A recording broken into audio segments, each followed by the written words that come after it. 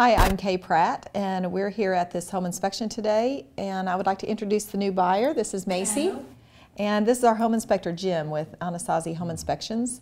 And I'd like to ask a few questions to Jim, a little bit about what we're looking for today and how this inspection is going to benefit this home buyer. Okay, my primary job is to actually look at the house and find defects. Kind of a strange job to do, but that's what I look for, to provide as much disclosure to Macy as I can, help her make a decision on whether this is the right home for her. Name some of the top most important things that you'll want to look for. Well, the top is usually structural. Make sure that the dwelling is structurally sound. All of the appliances I check to make sure that they're operating as they should be. That would include the water heater and the furnace and AC unit. Today we won't be able to look at or run the AC because it's too cold. That could damage the compressor if it's too cold outside. The electrical, the plumbing, I will be going up in the attic. Haven't done that yet. I've looked at the roof, looked at the outside and made sure that everything was okay out there, which it isn't on this one. We've had some hail damage on this house. And we're going to look at that in a minute. We also have some settling issues that I want to ask you about, and we'll talk about that in just a minute. So Macy, are there any issues about the home inspection that you are most concerned about? Well, at first I was concerned about the hail damage, but we all know that's kind of an obvious thing that we're going to fix right away.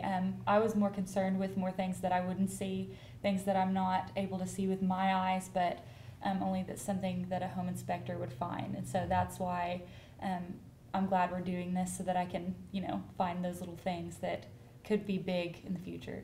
Absolutely, very good. And Jim, can you tell me what important things would be to look for in a good home inspector, a qualified home inspector? Yes, you want someone who has had some experience, whether that's on their own or working with another home inspector for a few years. The experience is important. Of course, they have to be licensed here in Oklahoma, so you want to make sure that they're licensed. The other thing is someone who is going to be detail-oriented, that will take the time to look at the house, look at all of the issues in the house, and record them. As a licensed home inspector, we're required to record everything that we see, and things that we can't see, we are required to record those and why we can't see them. For example, if I couldn't get into the attic space, I'm required to be in there and look at it and record everything that I see. The amount of insulation, the type of roof framing.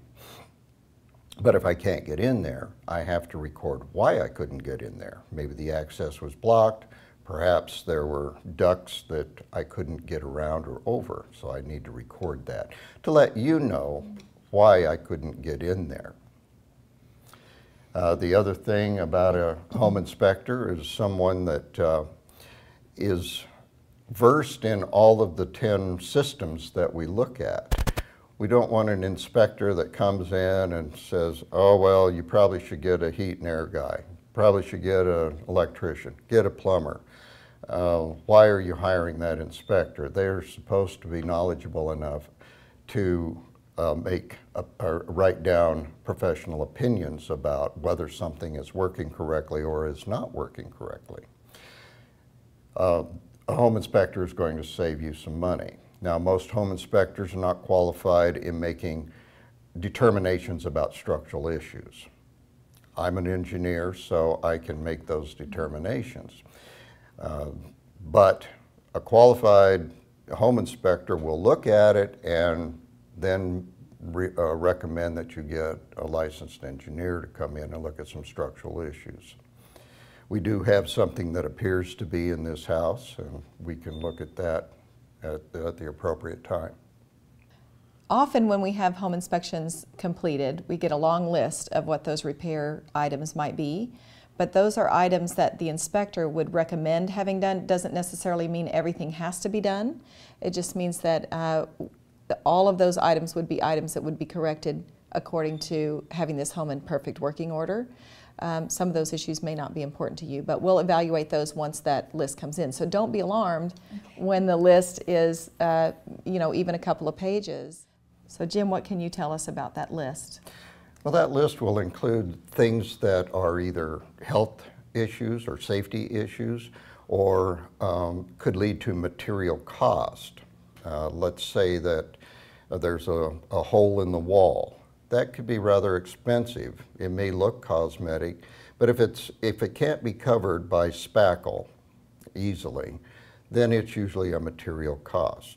And home inspectors go by a state-defined defect, and those include the health and safety, material, something that isn't working as it is designed to be working. For example, if we turn on the oven and the coils don't glow, it's not working as it's designed. So we would record that. A door that doesn't latch.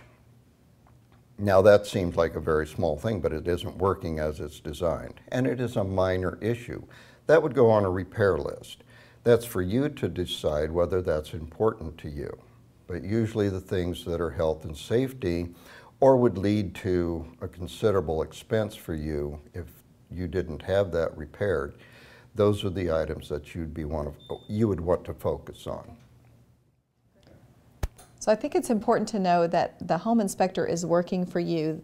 He's working on behalf of the buyer. So what do you have to say about that? Well, the home inspector should be working for you, the buyer.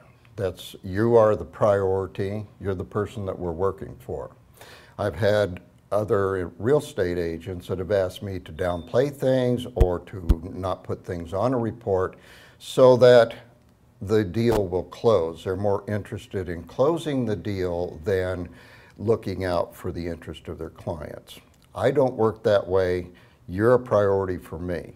And so I'm going to let you know everything that I know about that house.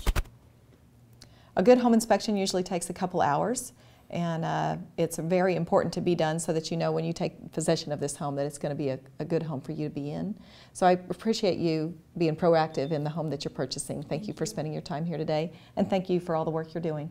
Well, I appreciate it. Thank you. Appreciate it.